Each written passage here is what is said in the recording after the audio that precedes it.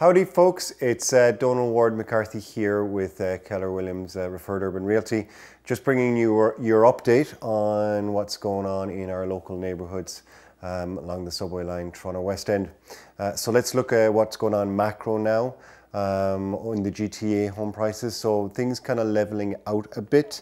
Basically the sales numbers between March 2018 and 2019 is pretty much flat. Zero product up, zero product down.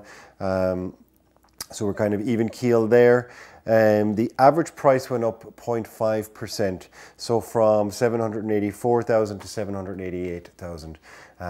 So not really down, a slight bit up, so just and a slight increase in how long it was taking a product to sell in the GTA. It's gone from 20 days to 21 days, so no real difference there. So our market is kind of leveled out.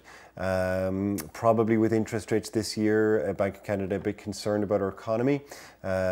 So even though there were talks of possibly 3.25 rate increases this year, not seeing it in the books right now. They're kind of hinting that, look, they're going to hold tight, which is good for buyers if interest rates are going to hold tight for a while.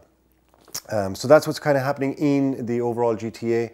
Let's dig down a little bit deeper into our neighbourhoods of Dovercourt Village, Bloordale Village, and now also we're going to be including Junction Triangle as well too in our monthly newsletters.